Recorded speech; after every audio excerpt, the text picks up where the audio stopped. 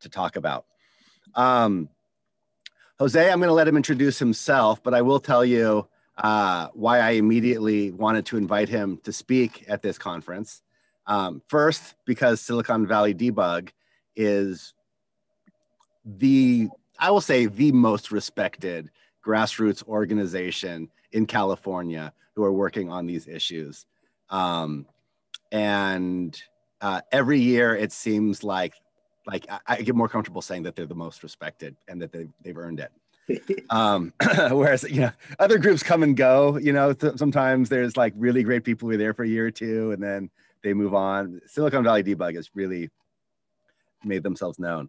And then of the people there, Jose has proven to be one of the best at connecting all of the different points that need to be connected. And that's what I always look for in allies. People, they have their own focus. They know what their job is, but they can connect instantly to attorneys, to active gang members, to politicians, to staffers, to scholars, and work with all of those people and bring them together and make all of the work of all of these different areas synergize. So that's why I really wanted to hear from Jose. And that is about the highest compliment I could give anybody. But I appreciate it, man. But what everybody's here is to hear from you. So I will let you tell a little bit about yourself as part of your presentation. And then afterwards, I think we're going to have plenty of time in this session for questions and answers. And I certainly have an hour worth of questions I could ask. So there will be no shortage of things to talk about after the presentation's done. So with that, Jose, please take it away. Thank you. And I have a little bit of, before I get started, just want to let people know I have a little bit of technology challenge. So I got a laptop, no camera. And so that's what I'll be using to share the screen. But you will be able to see me on camera, but unfortunately not at the same time. So, hey, you got options. You like looking at me? You could check me out. If I'm not the prettiest thing you want to be looking at, you could take a look at the presentation and, we could get this party started. So let me share this first. Share my screen. All right. Okay. So thank you very much. I appreciate it. Sean, for introducing me. I appreciate the compliment. Debug is a hell of a place. I started volunteering maybe 10, 15 years ago. And, I'm here now, I did a little bit of gang intervention before. It turned out that that's not what I want to do. That's not what I was why I wanted to go in this direction of work. They always had a sort of one-sided sort of narrative, and I always found myself frustrated, and I found myself at some point just praying every day. I don't want to be here. I don't want to be here. And all of a sudden, a debug calls me back, says, "Hey, you want a job?" I ran to debug first thing. So I appreciate the compliment and definitely appreciate being a part of debug. Okay, so today's, before I get into what I'm gonna talk about, I'm just gonna talk a little bit more about myself. So I proudly have no formal education in Chicano studies. The reason why I say that is just, it's always really funny or silly to me when, the gatekeepers of what being Chicano is somehow how in a school or a class where someone had to teach you to be Chicano. It's like, someone can't teach a Black person how to be Black. You can't teach a Vietnamese person how to be Vietnamese. I had no choice. I'm Chicano to the bone. So that's one of the first things I wanted to talk about. I'm from East Side San Jose. So for those that don't know, that's East Side San Jose. We're basically, I guess some people want to call it the South Bay or Santa Clara County. I was raised near King and Story, which is the lowrider capital during the 1970s and 80s. San Juan has the largest population of raza in Northern California going back to the 1800s. And we still hold that to this day. My mom was a farm worker My grandparents were farm workers. I'm a third generation Chicano.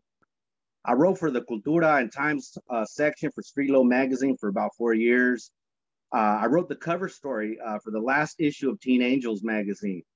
And I've hosted various historical exhibits in prison and Chicano art shows. I also led a coalition to include various historic Chicano murals in the historic landmark inventory to secure their preservation. In San Jose, we're losing a lot of murals. It's a big issue, I think, statewide and also nationwide. So I went ahead and did my part there in my own community. I am a prisoner's human rights advocate. Till this day, I'm a clearinghouse for Prisoners United, which is a prisoners-led loose organization. And I assisted with various hunger strikes of all racial groups to end indefinite solitary confinement and change the classification system, including reclassifying protective custody Sureños into a segregated Sureños unit with no PC jacket. That was actually one of the most inspiring times in my career. I was also threatened by the sheriffs as well. They were trying to fire me, which I don't know how they're going to fire me because they're not my boss. But I've been community organizing with Debug for about 15 years. I'm married, a father of 3 boys, and coming in September, I'll be 15 years sober and 15 years out of the system. So that's pretty much a bio and a little bit about me. This whole presentation that I'm doing about the huelga bird, a lot of times I just simply talk about it as a huelga bird workshop. I've done it and readopted it and recreated it millions of times. I've done it with youth, like you see this young girl right here, which is my homegirl Shorty's daughter. We took a bunch of kids way back in the day to the fields so they could go ahead and experience what it was like for maybe their parents or grandparents, or instead of just reading about it in a book, maybe they could go ahead and experience it themselves. And I teach kids about the meaning of the huelga bird. What does the huelga bird mean? What do the colors mean, according to Cesar Chavez? And so that's an old picture there. I like that picture there. Okay, so we're going to kick it off with an anti-raza sentiment. There's been an anti-raza sentiment since U.S. inception. So I'm going to read a few quotes moving forward. So he has excited domestic insurrections among us and has endeavored to bring on the inhabitants of our frontiers, the merciless Indian savages, whose known rule of warfare is an indistinguished destruction of all ages, sexes, and conditions. So this is actually taken from the Declaration of Independence. And you would think that the Declaration of Independence is all about freedom and freeing this country from the British oppressor, but it was also a document that pretty much, marked who was the enemies of the United States. And it was also used as a propaganda tool. Already they were calling Native Americans merciless Indians and savages that have no, mercy for children, women, and or any type of conditions that they may be. So this was in the Declaration of Independence. This right here is, I'm going to read this, is all persons who are commonly known as greasers for the issue of Spanish and Indian blood, who may come with the provisions of the first section of this act, and who are armed and not to be go peaceable and quiet persons, and who can give no good account of themselves, may be disarmed by lawful officer and punished otherwise. So this is taken from the Greaser Act, was California state law during the 1800s. And the term greaser was an accepted term to basically encompass everyone under this sort of this stigma, right? Or this slur. So I know a lot of folks today, when they think about decolonize and they think of the Spaniards I think of the oppressors or the colonizer as Spaniards and Catholics. When the United States took over, they really didn't care for none of that. They didn't care if you were Catholic. They didn't care if you were Spaniard. To them, you were all the same. If you were of Native American blood, Mexican, or Spaniard, you were known as a greaser. You had no right to work. You had no right to be homeless, to be unemployed, and you had no right to bear arms. You know, and it's interesting that the punishment for being a greaser during this time was slave labor. So they would incarcerate you and you would have to do your time in hard labor. So this is a picture of Tiburcio Vasquez. I'm going to speak on him in just a minute right here. I'm going to go through some quotes. I like quotes because sometimes the proof is in the pudding. Instead of hearing from, you know, my own personal opinion, you just, you know, look at it for exactly what it is. Tiburcio Vasquez's grandfather was Juan Atanasios Vasquez. He was most likely of Nahuatl ancestry. So he was most likely a Mexica, an Aztec, if you will. You know, he co-founded Spanish California during the De Anza expeditions. If anyone is familiar with De Anza College, that's what it's named after. 1 year prior to the establishment of the United States in 1776. Juan Atanasio's son, Jose de Tiburcio Vasquez, served as the mayor of San Jose in 1802 under Spanish rule. Jose Tiburcio's nephew or son, there's different accounts. Some people say that the Tiburcio that we know today is the mayor of San Jose's son. Some people say nephew. There's different accounts. But anyways, Tiburcio was an educated businessman and landowner who spoke multiple languages, including Spanish, English, and various Native American tongues. After the Treaty of Guadalupe, Tiburcio's family lineage went from being a noble Spanish in the military and government to a greaser, prisoner, and outlaw with no right to land, business, or the right to work. Tiburcio Vasquez was hung near St. James Park in 1875 in San Jose, California. So it's pretty interesting right here, you know, that there's actually more popular individual that carries this sort of legacy or story, and that's Joaquin Murrieta. There was various books written. There's a famous poem that's written about Joaquin Murrieta, and people actually have argued and debated that there is no Joaquin Murrieta. It's a fictional name, and that fictional name is actually depicting Tiburcio Vasquez, because there is actual evidence that Tiburcio existed. There's various documents. There's court documents. There's documents of the Santa Clara County Sheriff, you know, advertising him being hung for the community to see. There's all kinds of documentation, and pretty much everything that's told about Joaquin is Tiburcio's story. So it is a true story, and he was hung right here in San Jose, where I'm from. And let me go ahead and move forward. So this is a quote that he said while he was on trial in Santa Clara County in 1875. A spirit of hatred and revenge took possession of me. I had numerous fights, and in defense of what I believed to be my rights and those of my countrymen, I believe we were unjustly deprived of the social rights that belonged to us. So interesting thing, like I said, like he came from a very noble lineage. You know, his ancestors were basically Aztec warriors. A lot of the warriors were recruited into the Spanish army after colonization. You know, he was granted a lot of land. He was very noble, but that meant nothing when Anglos had went ahead and took over California. And they took away this person's right to have a family, to support his family, the right to have a business, the right to have property, the right to work. And so what happened, just like Tiburcio, many other Native Americans, Spaniards, and Mexicans during this time, was they pretty much had to live a life of crime. You know, in order to survive, they had to do a little dirt. You know, Tiburcio Vasquez was known pretty much as a Robin Hood. He stole from the rich and gave to the poor.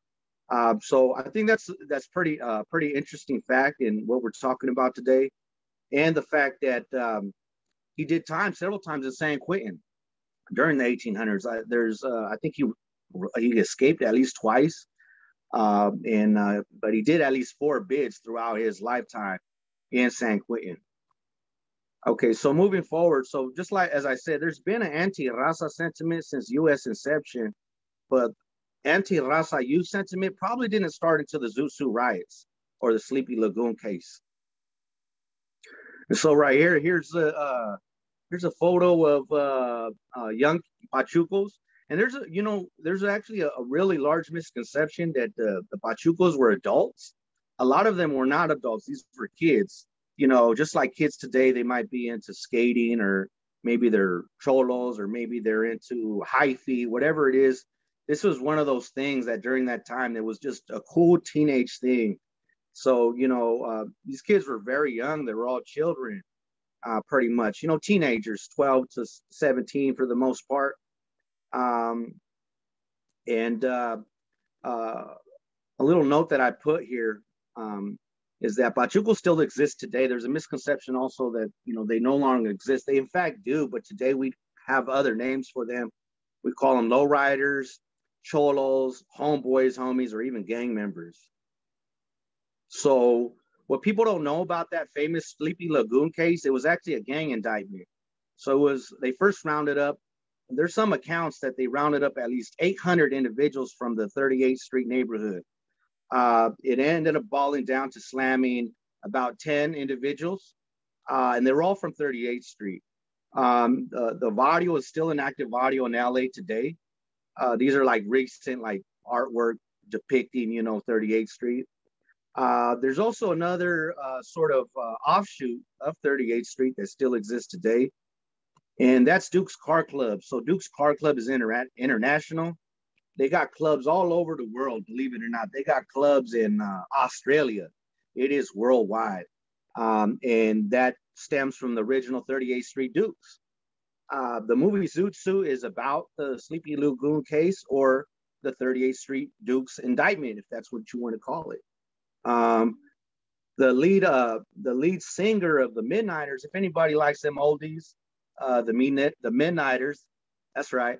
The Midnighters, pretty popular Chicano group, and the lead singer Lil Willie G, he's actually from 38th Street. So it's interesting to show that, you know, not only are we this, right, we're also this, you know. So say what you want about cholos or gang members today. I mean, we've obviously contributed in a very positive way on many different aspects of society and Chicano culture.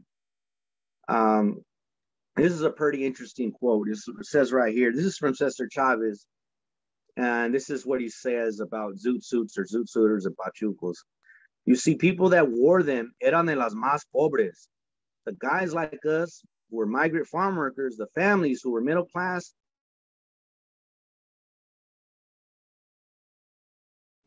Good to understand, because there's also a conception that everyone dressed like this, or that all youth dress like this. That's actually not so. It was only the poorest youth within the barrio. You know, other Mexicanos that were more middle class, they didn't really wear the zoot suits. Middle class youth didn't really wear the zoot suit. It was mostly the kids that, you know, were struggling. No different from today's homies. You know, it's the homies that, you know, they often come from the most struggling and broken homes and communities that, you know, dress like cholos, right?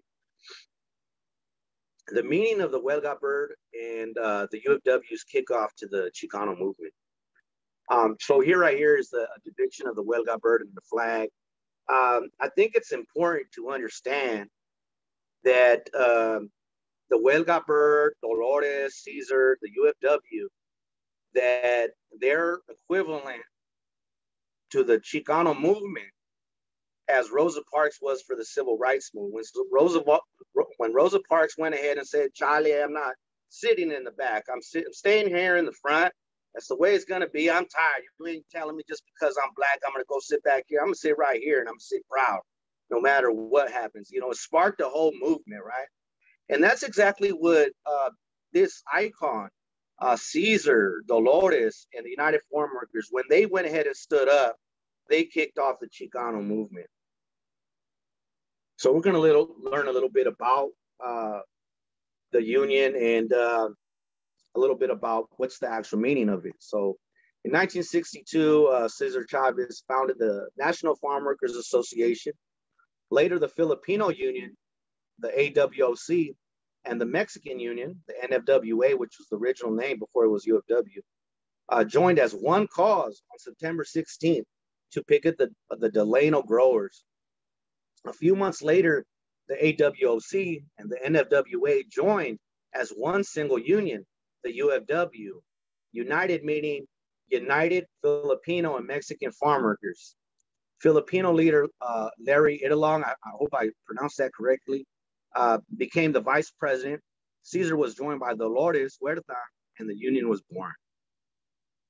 That same year, Richard Chavez designed the UFW Eagle, and Cesar chose the black and red colors.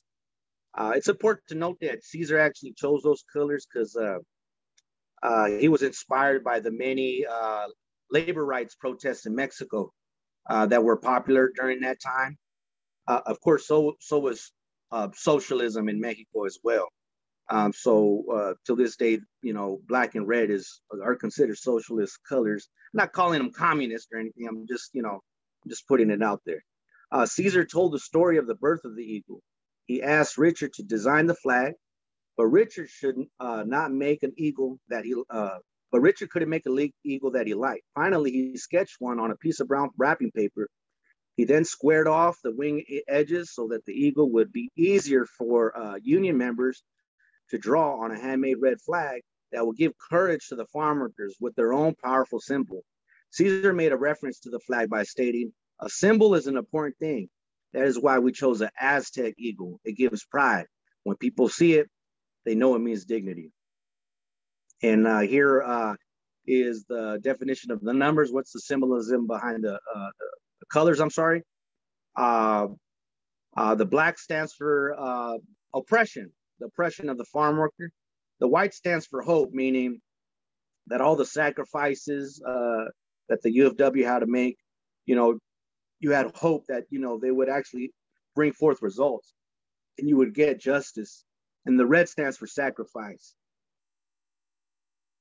Here's another quote from Cesar. It says, "All Hispanics, urban and rural, young and old, are connected to the farm workers' experience. We had all lived through the fields, or our parents had.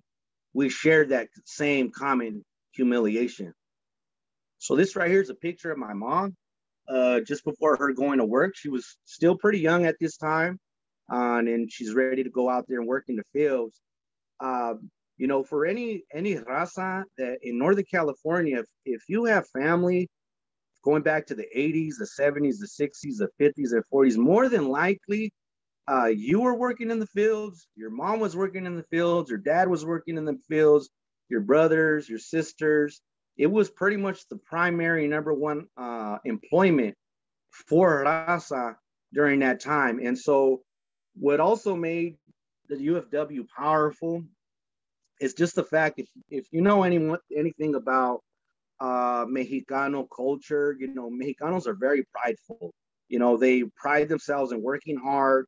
They don't like to see themselves as needing charity. They don't like seeing themselves as giving handouts or complaining. They want to work, and they want to work hard, and they want to work hard for their family, and family is first. And so that really resonated to a lot of people during that time, that it was a labor rights struggle, you know, it was, and to add is that a lot of people in Northern California did work in the fields. So again, that's why it resonated to a lot of people. This is a quote right here. "The UFW survival, its existence was in no doubt in my mind when the time began to come after the union became visible, when Chicanos started entering college in greater numbers, when Hispanics began running for public office in greater numbers, when our people started asserting their rights on a broad range of issues and in many communities across the country. The union's survival, its very existence, sent out a signal to all Hispanics that we were fighting for our dignity, that we were challenging and overcoming injustice, that we were empowering the least educated among us, the poorest among us. The message was clear. If it could happen in the fields, it could happen anywhere, in the cities, in the courts, in the city councils, in the state legislatures." So moving forward, I'm going to talk about La Causa. So here's a newspaper clipping. It was a Brown Berets newspaper clipping, and the name of the magazine, or the name of the newspaper, was La Causa. And so I'm going to be moving forward and speaking about the front page topic there, El Plan Espiritual de Aztlán. So right here is a picture of Dolores, and you can see the huelga bird and the words or the terms La Causa right there in the back. Here's Cesar Chavez next to a couple of brown berets. And the brown berets on all their patches, they had the words La Causa. Here's Corky Gonzalez. I'm going to speak about him in a little bit, but very lead figure, a big lead figure during that time that pretty much put the whole Chicanada in perspective.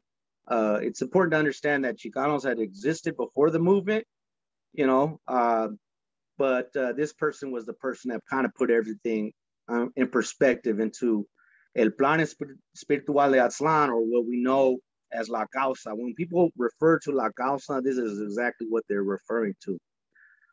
So El Plan Espiritual de Aztlán sets the theme that the Chicanos must use nationalism as the key or common denominator for mass mobilization and organization. Once we are committed to the idea and philosophy of El Plan, we can only conclude that social, economic, cultural, and political independence is the only road to total liberation from oppression, exploitation, and racism. Our struggle then must be for the control of our barrios, campos, pueblos, lands, our economy, our culture, and our political life. El Plan commits all levels of Chicano society: the barrio, the campo, the ranchero, the writer, the teacher, the worker, the professional, to La Causa. So right here, it's important to note that La Causa, you know, was for everybody. If you were in prison, the La Causa was for you. If you were in juvenile hall or YA, La Causa was for you. If you were in the fields, if you were a professional, if you were a teacher, a student, the La Causa was for you. There was no separation or segregation from, the good Mexicans and the bad Mexicans. This right here is just a little bit about some of the organizational goals: unity, economy, education, institutions, self-defense, cultura, and political liberation. Well, La Causa inspired, or what El Plan inspired, was student organizations like Mecha is probably the most notable one, various labor unions, militant organizations, lowriding and barrio culture, the Mexica movement, a political party that, you know, there used to be a La Raza political party. It was independent, it wasn't damn or Republican, theater, music, and movies. And it also inspired people in jails, prisons, and institutions. I'm going to go ahead and play this clip real quick, if it lets me. Okay, let's try this again. You guys hear that?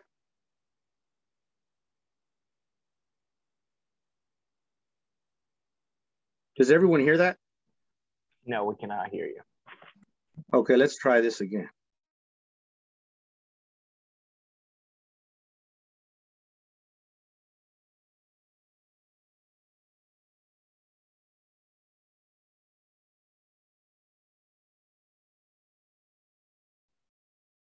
When you start screen sharing, there should be a designation for sound as well.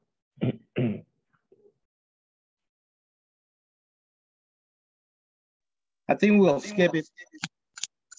Hold on 1 second. Okay, am I echoing? Are we good? Do you hear me? We can hear you. It echoed for a second, but it stopped. Okay, so I'll just talk about it. This was actually a clip. This was taken in San Quentin during 68 or 69.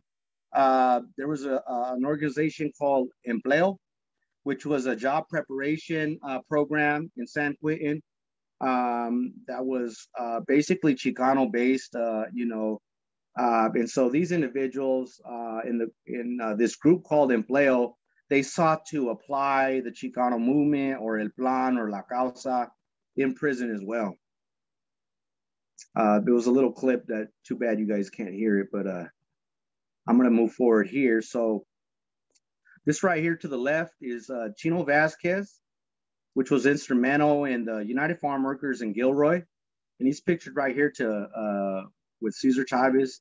He died sometime in, I think, the late 70s or early 80s. I can't really put the year on it, but there was all kinds of people at his funeral. I think Cesar was there. A lot of farm workers were in support of him. Um, his son was Black Bob Vasquez, which is pictured on the right photo. He's second to the left. He won a handball tournament in San Quentin during this time. And he's alleged to be a member of the Nuestra Familia. Now, when I say that, I don't mean to say that like I'm tarnishing anybody's movements, nor am I glorifying anybody's movements. But I say this to say that, you know, back in the days, the Valle was a lot more isolated. Our people were a lot more isolated. And you would have one brother that may have been, you know, an activist, and the other brother was a pinto. Maybe the sister was a lawyer. Maybe the brother was, you know, working in the fields and so on and so forth. So this was our community. I thought these are pretty interesting. These are, to the left is a vintage Chicano power patch in the 1970s. And it's pretty interesting in that there you go ahead and see a brown fist and with some broken chains. And on the right, there's a button for some movement that they did in Washington.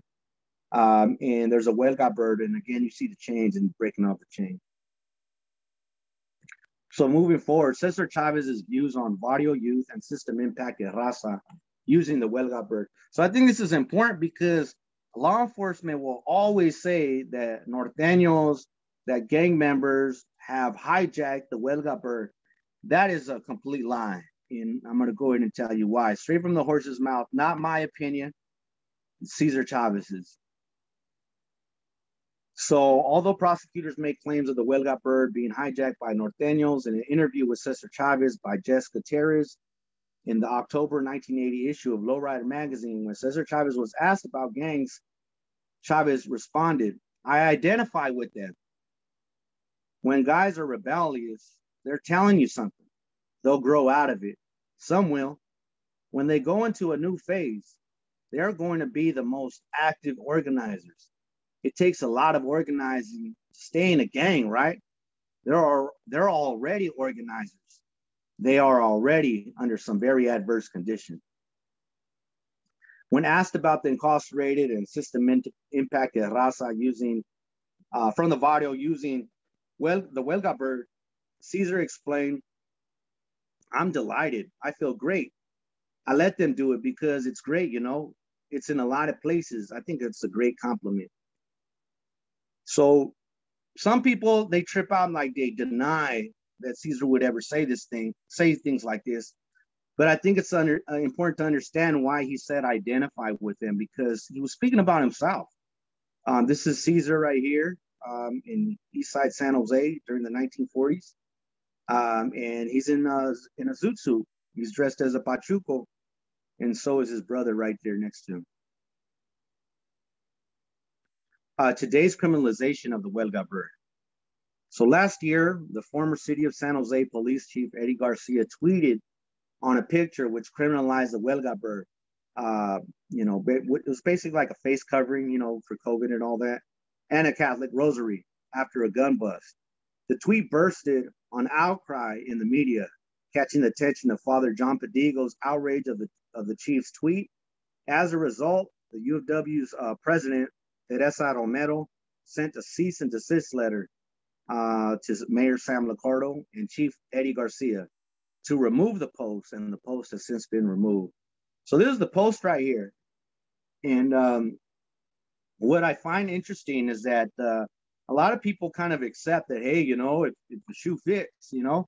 But I mean, if we were to put, you know, a bunch of guns and what have you next to the Quran or something like that, people would be outraged and say that's racism, right?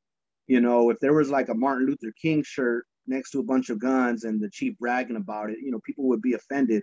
But when we see like things like the huelga bird or the rosary, you know, people seem to accept it. And I that's kind of why I've been doing this research and been working on this workshop and for so long, and why I keep on showing it to people, and why I think it's important, because it's important to know that it just shouldn't be accepted. It's not okay, you know. So what if he, you know, had a rosary and it happened to be red, you know? So what if he had a huelga bird, you know, face covering?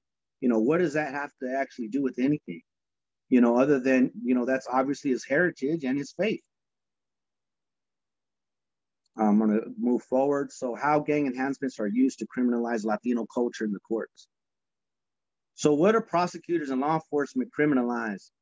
They criminalize ethnic nationalism and ethnic social justice themes. They criminalize pre-Columbian Mesoamerican culture. And they, believe it or not, they also criminalize Catholicism and Christianity. I've seen people criminalize Spanish surnames and the Spanish language. Not only that, they also criminalize the Nahuatl language. They obviously criminalize generational poverty and inequality. They criminalize ethnic masculinity and camaraderie. And they definitely criminalize in its entirety Mexican, Chicano, Mestizo, and Barrio culture. And I've seen it played out in the courts. All you got to do is go to a gang enhancement trial, and believe it or not, it's all there. It happens all the time. So here's Joey and Hugo's story. So Joey was a family member. His brother is now serving multiple life sentences. He's innocent, but here's his story. So Joey Rodriguez, brother of Hugo Chavez, who was wrongly convicted with gang enhancements in Santa Clara County, testified this year for the AB 256 Racial Justice Act for All bill. During testimony, Joey explained how gang evidence is abused by prosecutors who consistently use aspects of Latino culture and gang activity interchangeably, creating a racial bias against Latino males. This resulted in creating a racial bias so strong, it caused a juror to unreasonably believe her life was in danger, stating, "Given the nature of the testimony and reoccurring people in the audience that, based on descriptions of what gang members look like and tattoos and so on, look possibly as if they are gang members, and it makes me feel uncomfortable." The jury came to the conclusion that Joey and myself, me, from Debug, we were the only people in the audience, and definitely the only Latino males in the audience, that we were there to harm her. The jury continued, "I have really tried to listen to every single thing that the attorneys have said. And I have to say, a curtain has been pulled back on a different population." So it's so interesting that the gang evidence was so strong that I guess before she didn't think we were gang members, but now she's in full belief, like, man, these guys are all gang members and they're going to whack me and kill me. And just like that movie I may have seen. This jury member requested that the court remove the audience, so that's myself and Joey, from the courtroom, expressing concerns of walking alone after leaving the courthouse, and offering personal information such as names and workplace during the jury. The jury only came to feel this way after law enforcement gang experts used fear mongering of Latino males interchangeably with violent gang members. So here's another story, Noemi and Leo's story. In San Mateo County, there is an active case that Debug has been supporting involving a young man named Leo and his fearless sister Naomi. The prosecution used the huelga bird as evidence of a gang enhancement. Here is Noemi and Leo's story in Noemi's own words. Sí se puede, but not for us all, because we are being defined as gang members due to this huelga bird. This huelga bird represents the struggles of our people. Unfortunately, because of gang enhancement laws and the low bar for gang evidence, this symbol of pride in our culture is used as a symbol of crime. My brother is currently facing gang enhancements due to this symbol. He loves Mexican American history, and his own probation officer, who should have known his passion for history, confiscated his flag, which is right next to his carpenter union flag. The bar for gang evidence is so much lower than other types of evidence.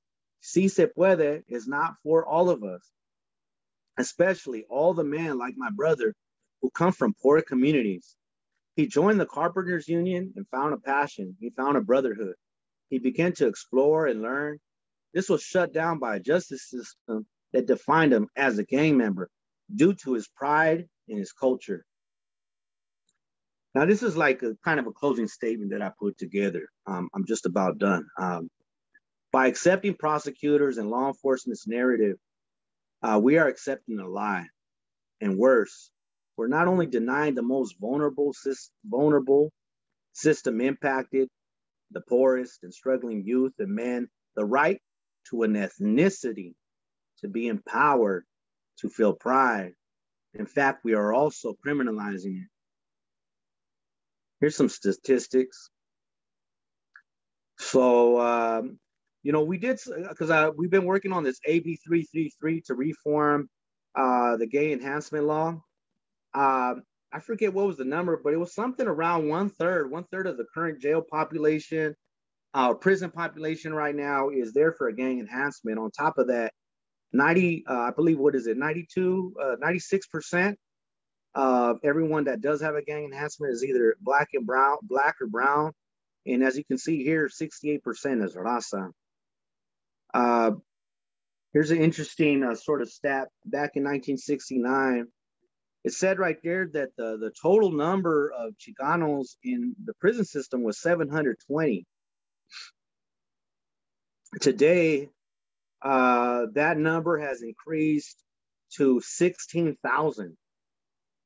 So not only has it increased to 16,000, raza is the largest ethnicity behind them walls in California right now.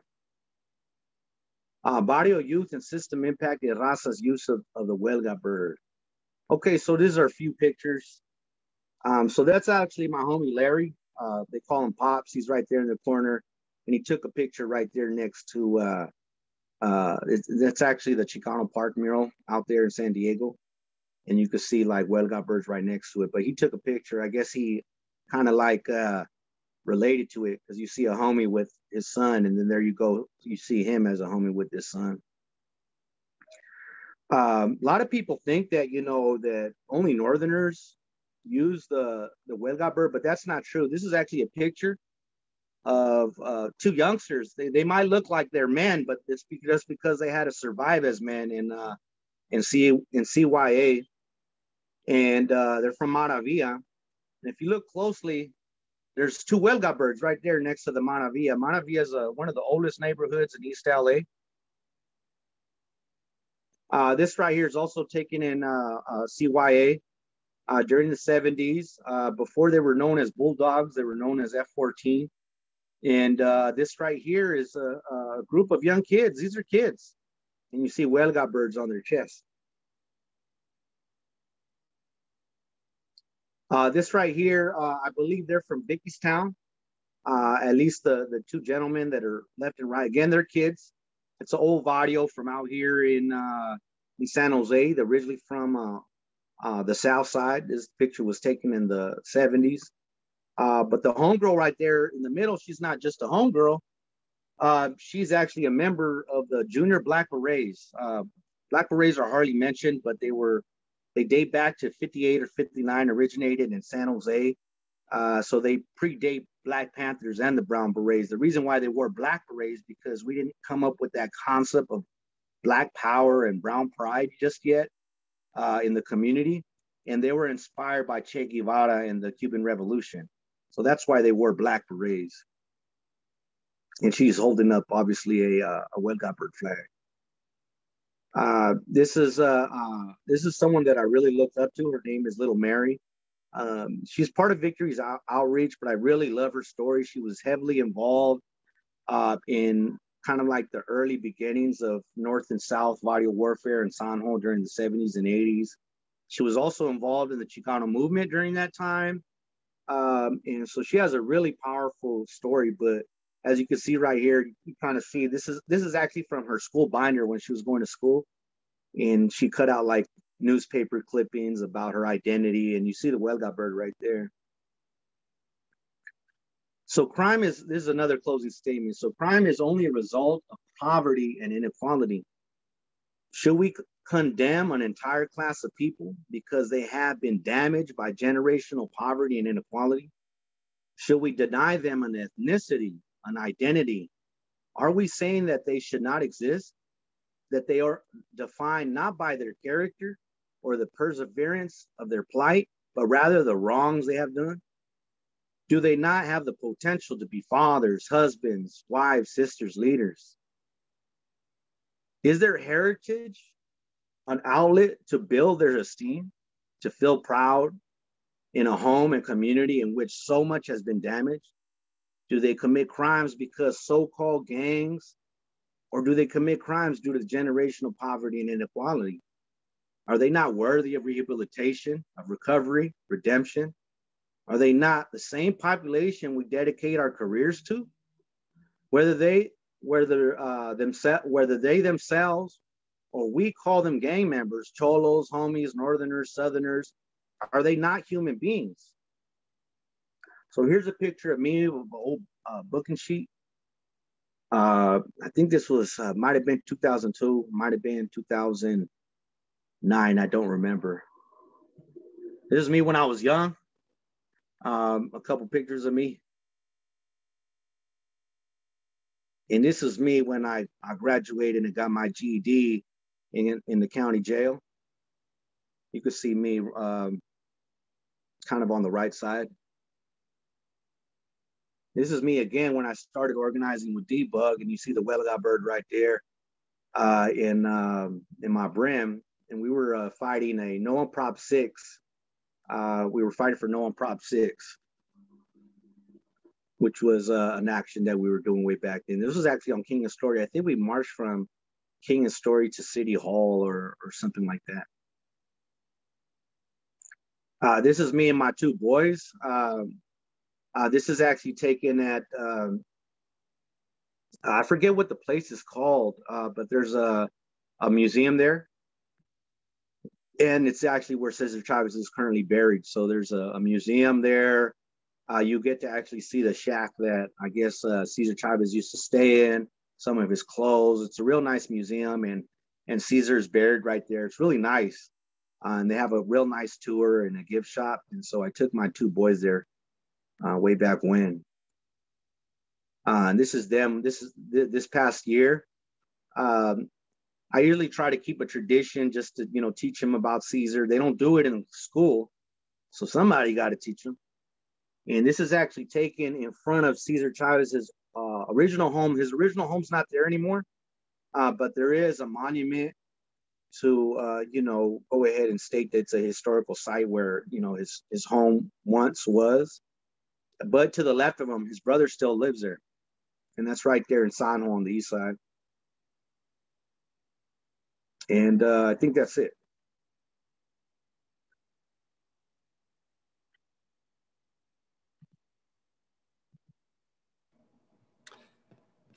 Thank you. I appreciate it. Thank you, Jose. I saw we wanted to leave with the music video there, huh?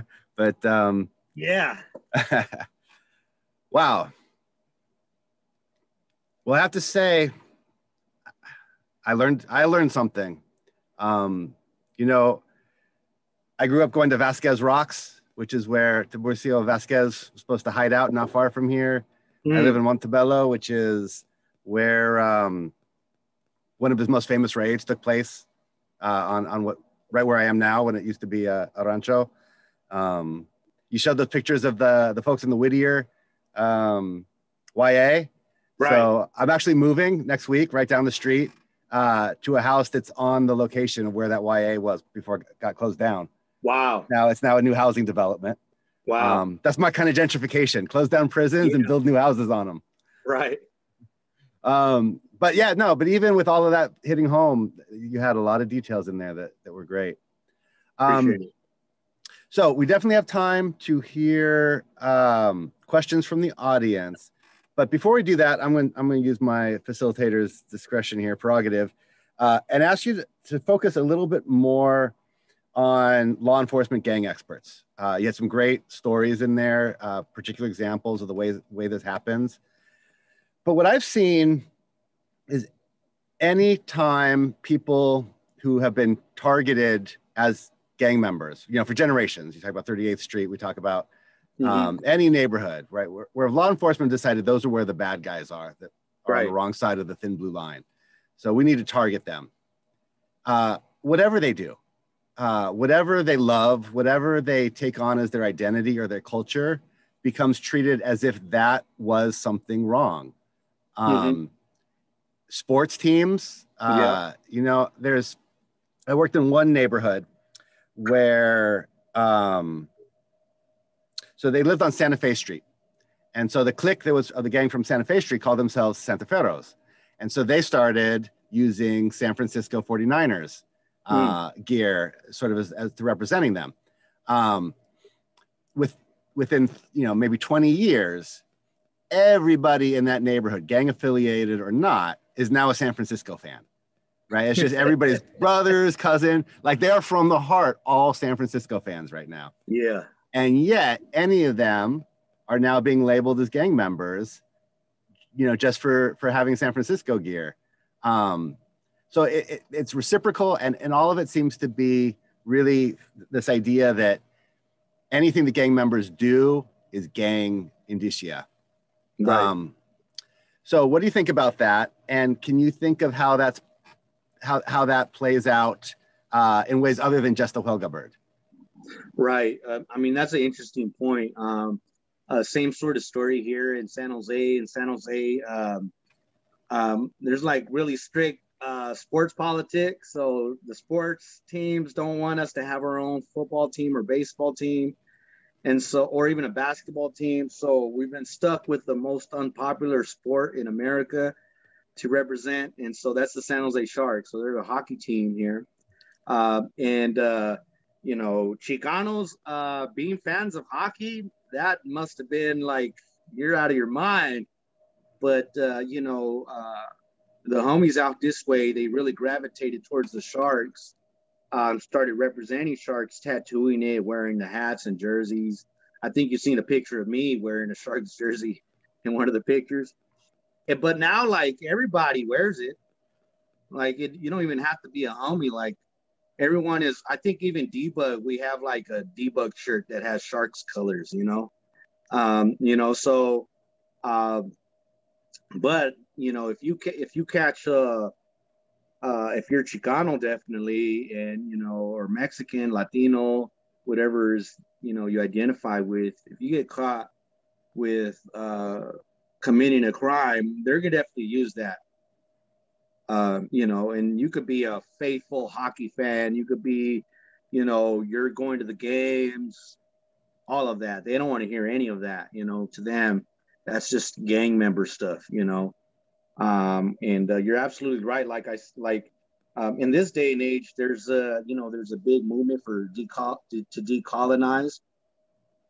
But the truth is that law enforcement don't care about none of that. You know, if you're whatever it is you are, if you're Christian, you're Catholic, you speak Spanish, if you speak Ebonics, if you speak Nahuatl, hey, that's all gang member stuff as far as they're concerned, you know, and they'll use anything. It's really unfortunate. I think there has to be an absolute change to stop, you know, regional culture and pride, to stop, discrimination against regional culture and pride, discrimination against ethnic and cultural pride and things like that, because it's a real big issue. It's probably gang enhancement is probably the most straightforward racist law there is as far as how it plays out in the courts, you know? Yeah, I think that last comment is sort of what I was trying to get at with that question. It's just remarkable. It's when you look into, like I said, the types of evidence and things like that, it's unquestionable that this is a proxy for racial profiling. Yeah. That this is exactly the same thing that was done to 38th Street 60 years ago and was done to Vasquez 100 years ago. Right. The through line that you drew is exactly right. It's always that these people, based on who they are, their identity, their ethnicity, their history, are the targets. And then we'll just make up whatever they do and call it evidence against them. Right. And you see, the problem is that sometimes, you know, like somebody will be from a hood, you know, and they'll have it blasted. And you call it gang, you call it hood, barrio. You know, for me, you know, I prefer the term hood or barrio. I think that that's probably the most accurate term. But like the thing is that not every crime that someone commits that's from the hood is for the gang or benefits the gang or somehow sophisticated or even worthy of some type of gang enhancement or RICO. A lot of the times it's like maybe they have a drug problem, you know, maybe they can't make the rent, you know, maybe they're stressed out, maybe they're homeless at the time. A number of different things that affect all people that are facing, these sort of conditions of poverty and inequality. But the problem is that because they're from the hood, you know, they get punished even more, you know, and so that also makes it harder for them to actually rehabilitate.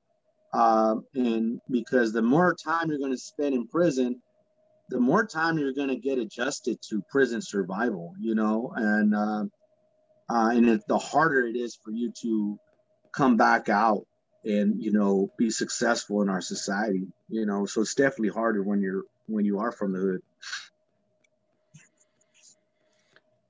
hood. So I'm looking around the room, and I'm happy to say that I'm just meeting most of you here.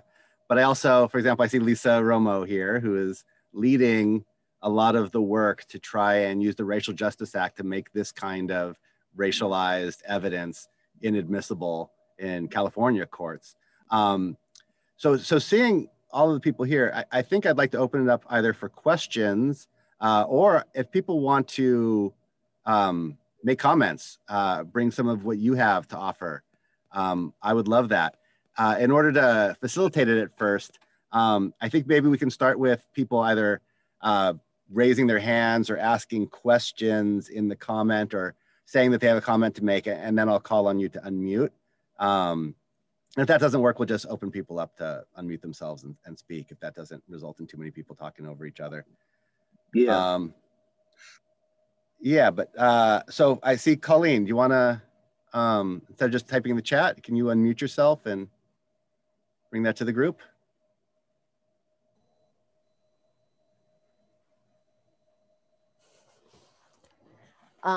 Hi, I'm really grateful to have all the RIPA data that we have now, and we can start connecting dots and pointing fingers. But that, you know, after the Sorry, Colleen, can I interrupt you 1 second? Because I know that not everybody here is from California, and so people are not going to know what RIPA is. So could you back up and talk about what's happened here in California? RIPA is a something that our Attorney General Kamala Harris started and got going, in that large police departments have to now keep track of their perceptions of race and LGBT status, but the L and the G and the B don't, the T status maybe, in enforcement stops. And that data then is conveyed in close to real time. We get that to work with and use for our advantage. But as great as that's been, there's limitations. Obviously, the counties with smaller police agencies don't have access to that, but the courts as well are now taking the baton. So I do a lot of work in infraction court pro bono for homeless. And in infraction court, which I think is like the intersection of all the isms, they're taking the baton from all these racial profiling stops and perpetuating it further. You look around at traffic court and not many white folk there. So you have this perpetuation that goes on, but the data ends. We can't get data from the court on convictions that are happening in that race-based convictions, not easily at least, with a lot of piecing together. So I would love to be able to compel the court. And the reason we can't is because they don't keep that data, they don't track that data. and they don't compile that data. So if we could mandate that they do, we could get that data.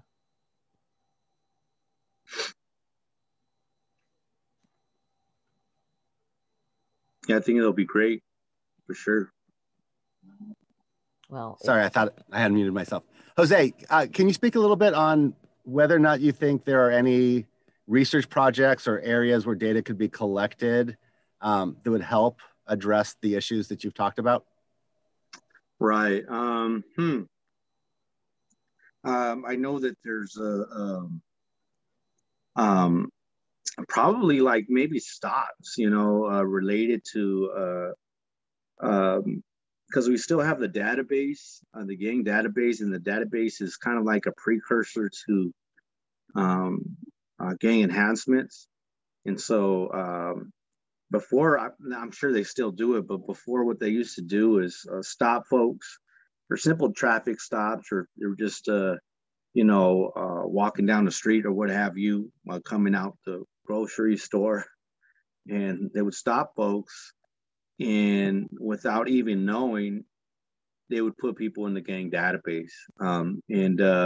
FI card info. So they would put you in the database without you even knowing it.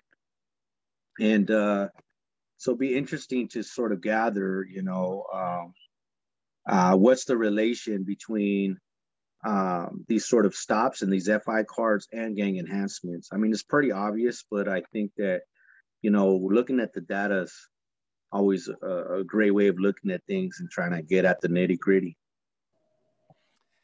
Yeah, that makes me think of a sort of internal debate that I was a part of when working on the very first RIPA implementation time period, right? So this law was passed mandating the collection of data, and then there were endless committee meetings over, well, like, how do we do that? What are the details? What are the specifics?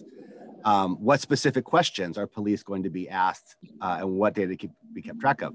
And one of the issues that really was sort of divisive was, do we want them to have to record whether or not they believe the person is a gang member? So you have to write down what the officer thinks their perceived ethnicity is, what the officer perceives their age as being, what the officer perceives their gender as being. And I've talked to law enforcement agents who are just like, wait, you want me to identify what I think their sexual orientation is? How am I supposed to know that by looking at them? That's like, you're just asking me to, to be prejudiced, to indulge my biases, whatever. But they're not asked, do you think this person is a gang member? And it was actually the reason I was in favor of asking that, because I thought that data would be incredibly important. If we could map where FI cards are being filled out, how often, who's doing it, well, not necessarily who's doing them by name, but officers, they're tracked by a special code, right? That would be data that would be so useful in actually seeing what it is that police are doing. Because police say that they're doing everything right. Well, every time we have data we can look at, we see that that's actually not the case, at least around gangs. But the fear was, and this is something that LAPD has a history of, is saying, well, yeah, that stop that looked like racial profiling, it wasn't, because we thought that person was a gang member. We were gang profiling, which is good policing, not racial profiling, which is bad policing. And so what would happen is they would incentivize stopping everybody, and calling them, I think they're a gang member, because then the police officer would feel like that stop was now based on reasonable suspicion and not based on racial profiling. It was an easy excuse for police. But it leaves us in the dark for all the potential data of what it is that police are actually doing out in the streets. Lisa, I see that you put something about we need access to FI cards.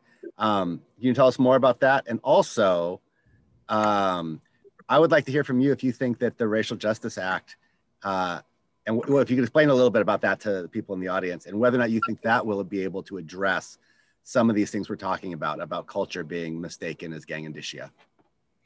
Yeah, I mean, one of the first comments I want to make is your comment, Sean, about we need to know what cops are doing. I have a personal story where I was carjacked at gunpoint by a group of Latino youth. And the cops came out and they're asking me all these questions about describing them. And I'm, trying to estimate height and weight. And they kept saying, do you think they were gang members? Do you think they were gang members? I'm like, how would I know? I mean, if they didn't, they didn't say, hi, I'm a gang member.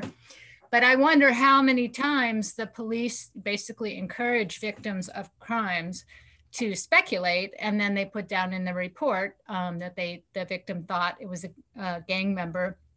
And that information becomes very important in proving a gang enhancement because basically that if the victim thinks that the person is in a gang, then it's for the benefit of the gang. So I think that's problematic. The FI cards, I just think those cards could tell us so much information, especially about where the law enforcement polices. So one of the challenges that we are having under the Racial Justice Act, which I'll describe in a bit, is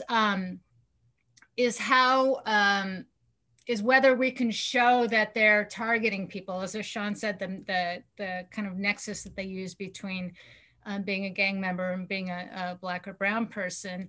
And so if we can show that if they only police in Black and brown neighborhoods, of course, they're only going to come up with Black and brown people as gang members.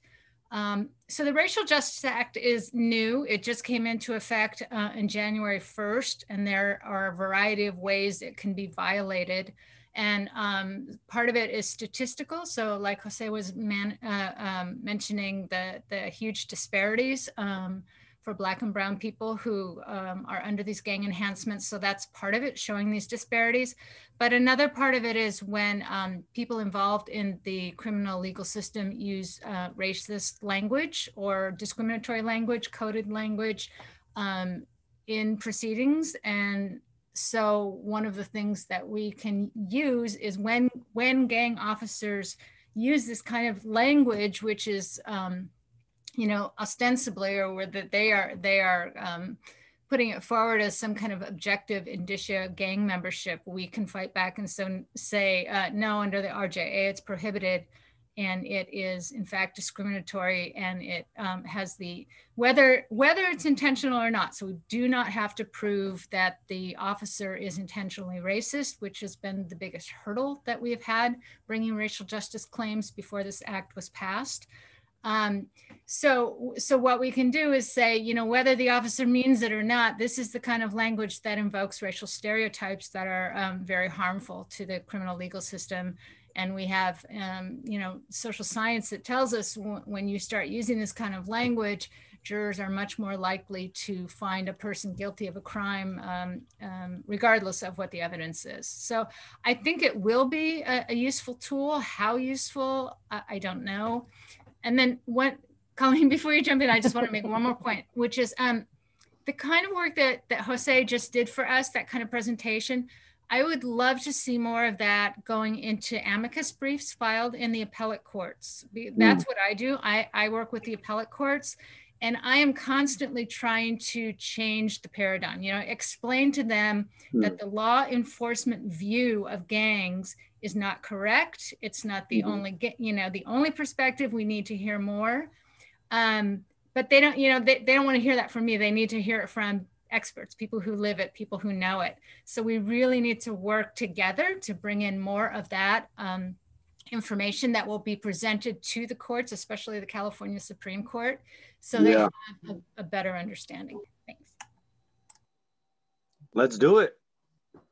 And I wanted to share locally in San Diego, I did bring a Racial Justice Act, a request for relevant evidence, 745D request. And I'm just turning off my phone, sorry. And that request alone was enough to get a strike stricken in a gang enhancement case where the judge had initially indicated he couldn't strike it under Romero, but that he would if we gave him basis under the Racial Justice Act, he would strike it. I think he wanted to rush the case through and jump to the end and offered the deal in advance. So we got the strike stricken in request in conjunction with the racial justice request that we made. We also got 1,800 pages of data connecting up the strike enhancement and the gang and the weapons charge in this case with race data. So we can potentially sift through that for gems. Thank you, Colleen. So we're out of time, but I'm very glad that we ended this after hearing about how things haven't changed for 100 years with some stories about how we are developing tools to finally change this, because it's been the last